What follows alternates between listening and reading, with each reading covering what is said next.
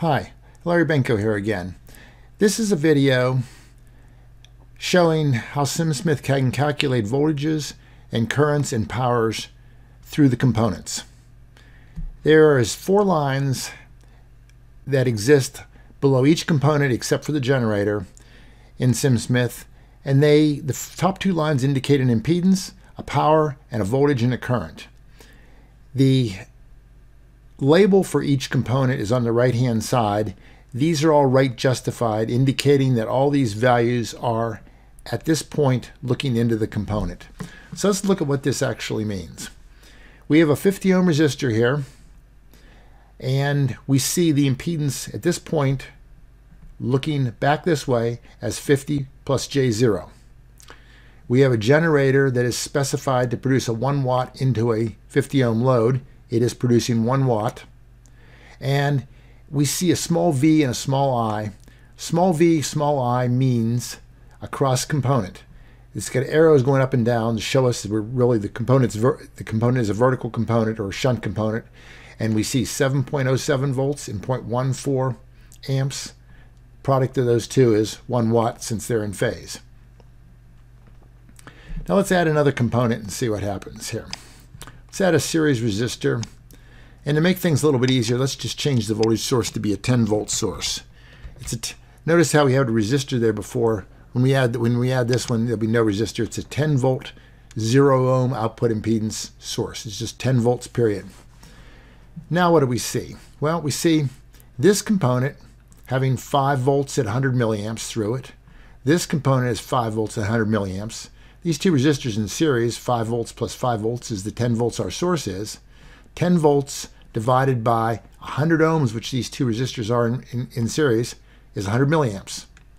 The power for each one of those components is the 5 volts times the 100 milliamps, which is 0.5 watts.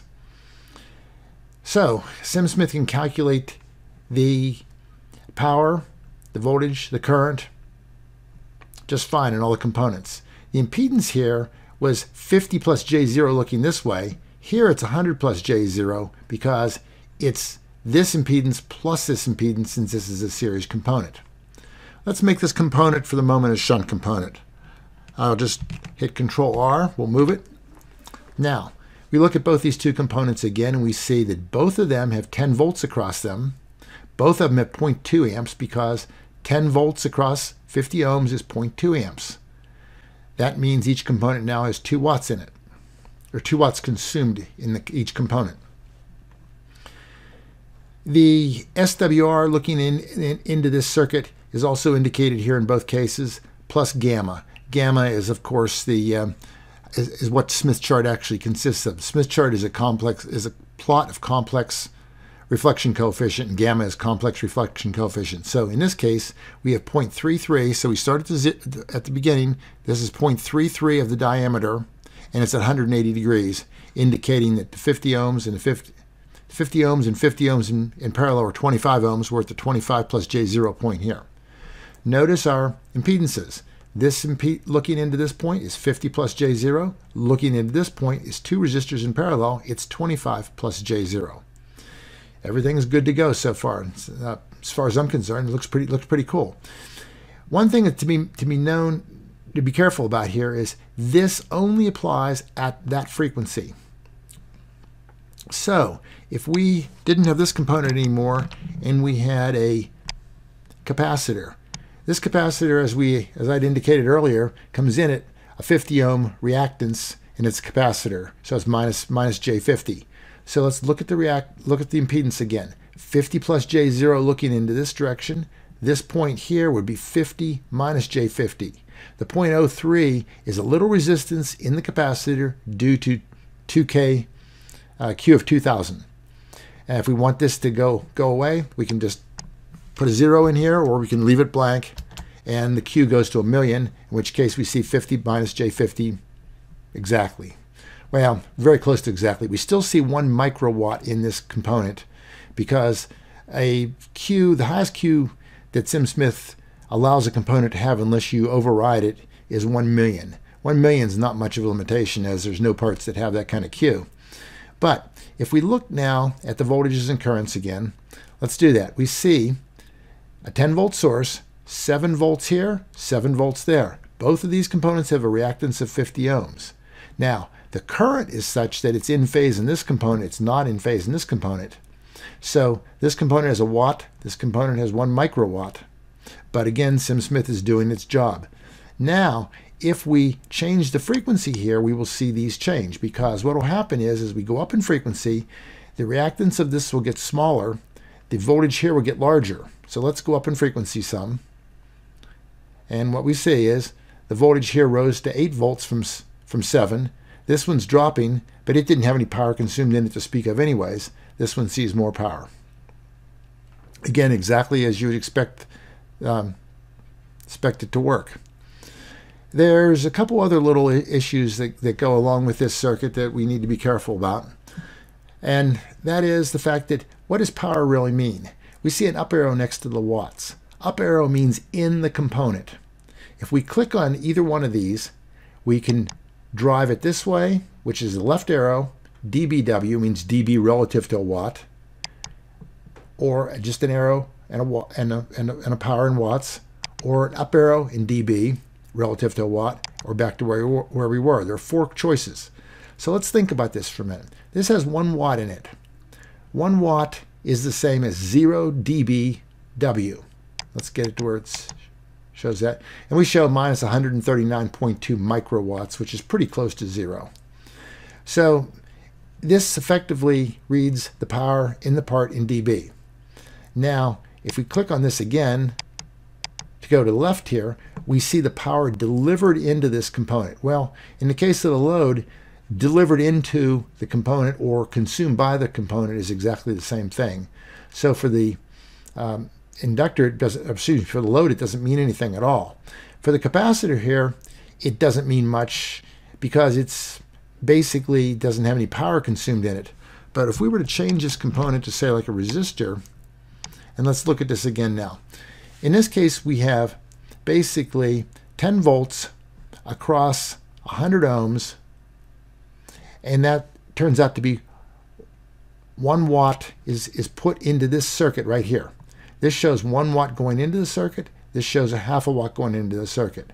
The fact that this component here has a watt going into it and a watt coming out of it means this component has a half a watt. There it is, a half a watt. So if you want to know what's in each component, up arrow makes more sense. If you want to know what's delivered to the next stage down the line, left arrow makes more sense. And then, of course, the 2 other counterparts to these are dB relative to a watt. So half a watt is minus 3 dB relative to a watt. And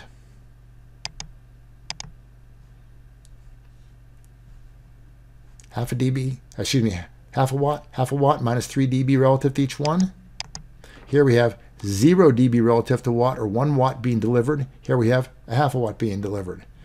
So that's something to be a little bit careful about. If you have this in the wrong mode, you can easily draw the wrong conclusion. Generally, I think for most people, they would like to leave it here. Most people, I think, feel better with the power in watts than they do in dB relative to a watt. And power in the component itself is generally probably a little more useful than power delivered to the circuit from there downstream. But nevertheless, both are supported. And you know, this effectively makes SimSmith almost into a multimeter, because these component values, this frequency, and basically what do you get? You get a meter.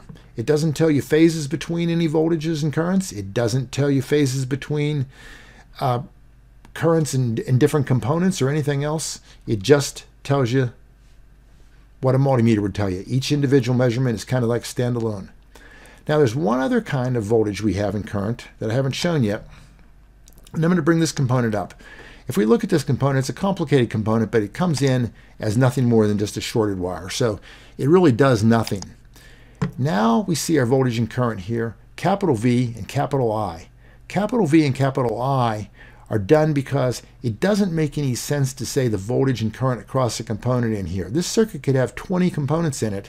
You wouldn't know which component you were referring to voltage and current about. Therefore, V and I, capital V, on this side over here, we have 10 volts delivered into this component. into this component, and we have 100 milliamps delivered into the component. It doesn't say anything about where it goes or anything else. It's the best you can do if you don't know what's in there. If you want to know what's exactly in there, you have to use the plot command here, which is much more complicated and certainly not a basic piece of SimSmith.